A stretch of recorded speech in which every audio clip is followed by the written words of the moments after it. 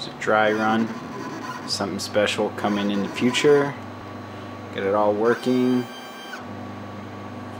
500 millimeters by 1000 millimeters bed. Got my vac mount all up and running. Not running right now because it's just a dry run. Got that going to just a little vac, shop vac, and that output funnel goes right outside.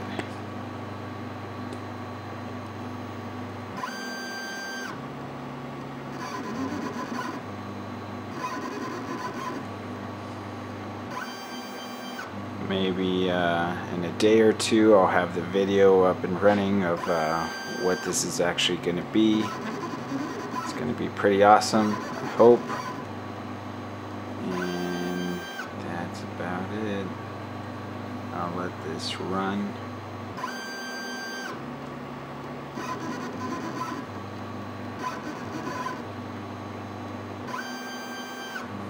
It's the X-carve from Inventables, upgraded from a Shapeoko 2.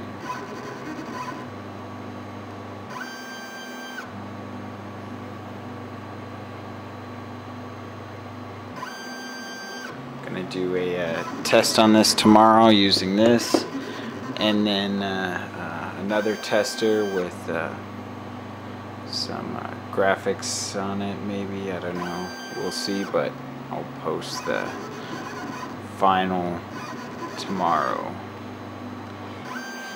I'm just going to finish up the dry run here. I'm going to go all the way through.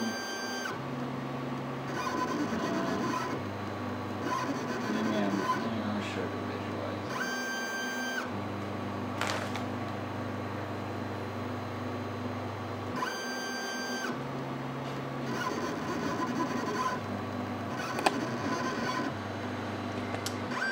You can see that's a visualizer. It's a visual of it running. It's right there, coming out, going over, coming down, going. It's right here already. Wiggling. Gonna go all the way through about 1/3 to 3/4 or is it 3/8 done? Something like that. I don't know.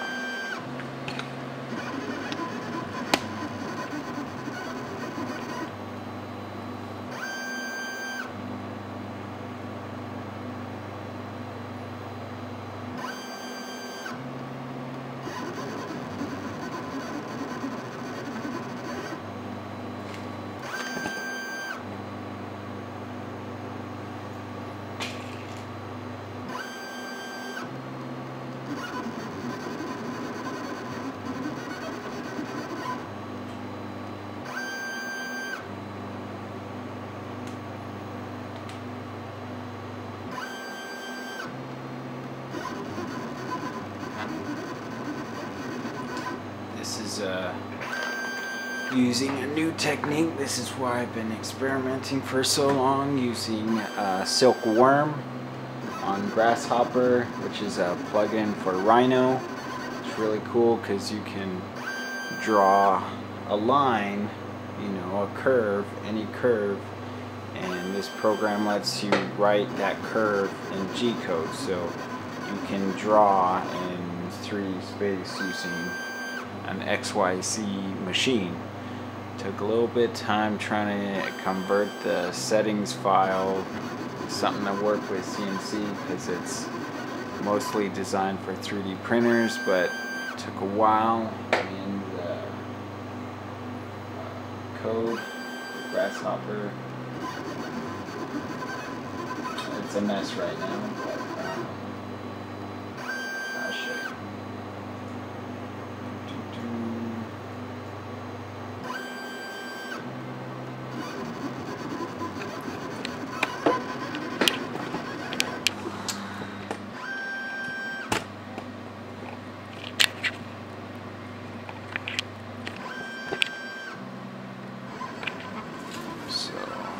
I know I could just screen capture, but I'm not going to do that. So here's my little params. You know, X length, stock depth, point density, stuff like that. Height, safe Z, safe travel. You know, all that good stuff. And here's the image stuff to. Here's the image I will be carving tomorrow. It's late, so I don't want to. I would carve it tonight, but it's too late. People need to sleep. And image stuff, point creation, getting all the points and turn them into lines. So it's curves. Just preview thing I set up just to look at it. Blah blah blah. Stock material. Blah blah blah. Oh, what did I don't even. That's all blanked out. Don't even pay attention to that. So here's the G code where I start getting in that G code generation. Blah blah blah. All this stuff that probably hard to describe. If you want, just let me know and I'll go through it more. I will go through it more in the future, but that's when I get all this figured out. So I had a problem is that the silkworm stuff, I had this set up, and then the G code, as I said, is made for the 3D printer, so I had to mind all the panels. When you're using silkworm or grasshopper in general, and you're just doing stuff, you have to have panels. You have to have them to see what the hell you're doing. Alright, so and did so to instead of going line by line, I just did a text separator and E, because let's see, you can see this. So you know, G1 feed rate, X travel, Y travel, Z travel, and then this E, I guess, is for 3D printers, something like extrude amount, extruding the material. I don't know, but I just got rid of that easily. There's some stuff going on, but I got that ended up. I think all this, don't worry about. This is me trying to do something. I think most of this can be deleted, trying to figure out another way, but come up here, text separator, put that E in there, separated it. So this is what I need in the 0. It's what I don't need. Separated that Z or that E, and then flood that back into a list item 0 index to grab that first line, and then flatten it all. And here is that gorgeous piece, a chunk of code, G code. Oh man! And then I had to take this and change the header for it, just to get the absolute 0 on it, and I still have that up.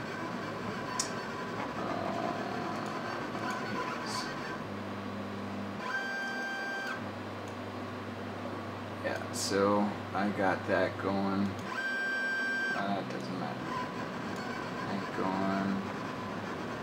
Use that simple header for that, millimeters, and then absolute 0, stuff like that, and that was it. And I just what the hell, I'll plug it in, and it started working. So I'm excited.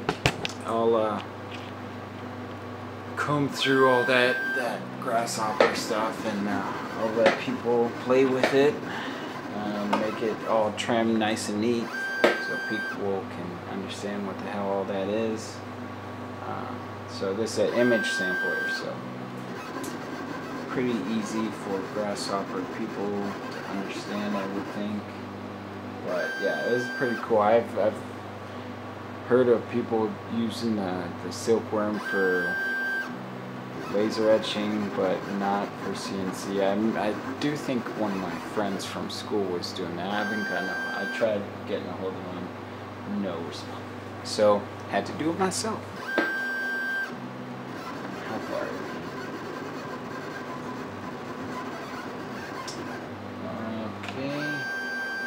little more than halfway through it. Halfway through it.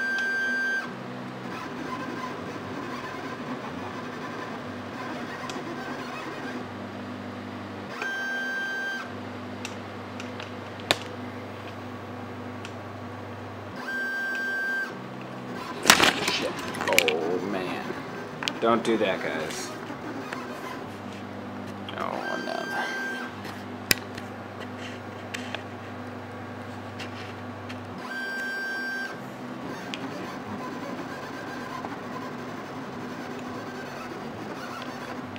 There we go.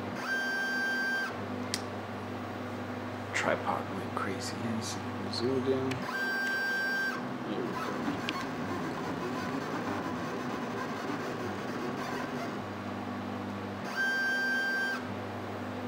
So far so good, no mishaps, so that's good.